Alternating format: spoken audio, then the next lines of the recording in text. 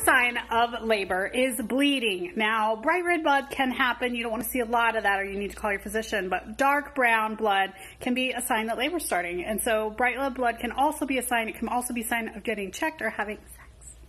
The second sign of labor is losing your mucus plug. Now, that does not mean you are having the baby right away. It's just kind of a sign that your cervix is softening. Usually you use your mucus plug when you wipe or in the toilet after you pee. It is usually dark brown and mucousy, and it is so. The third sign of labor is back pain. Now, you probably have a lot of back pain towards the end of pregnancy anyway, but it's more of like a cramping back pain than just like I'm hauling around a giant watermelon in my belly back pain. So it is different. You'll kind of notice a different feeling, but it can be a sign of labor. The fourth sign of labor is contractions, and clearly that makes sense, right? Because labor is contractions, but in your third trimester, you might have contractions now and then or frequently, and that's normal. Check with your doctor about how many is okay at how many weeks you are. It really depends on your circumstances and all that kind of stuff. But starting to have contractions that become more regular and frequent and stronger is a sign of labor. It is also a sign that you could go out of labor. So, you know, when you have contractions every 10 minutes, that's not really a sign of labor. It's just something to keep an eye on. So, contractions, you usually feel them in your back or your belly first, and then as they progress, you'll start to feel them all over your abdomen, often all over your back as well.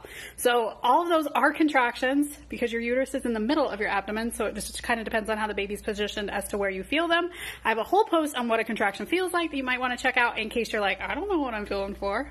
The fifth sign of labor, which is one that people don't really know, is your stomach kind of wants to get in on the action too. So you might have some nausea, some diarrhea, just some like uncomfortable stomach feelings. A lot of that is your body clearing it out so you can have a baby. The sixth sign of labor is that your water breaks. Now, it sounds like it would be really clear, but it's not. Usually when your water breaks, it will keep coming out. So you might get a gush and then it'll just keep coming out. And so that's how you know, but the hospital can tell for sure. If you think your water broke, call your doctor.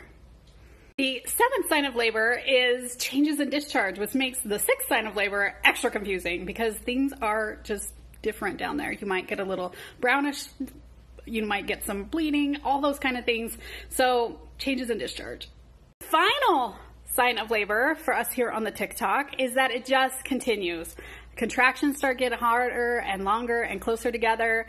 Water keeps coming out. Discharge keeps changing. You might start bleeding. I have a whole post on how to know if you're in labor. Check it out through the link in my profile.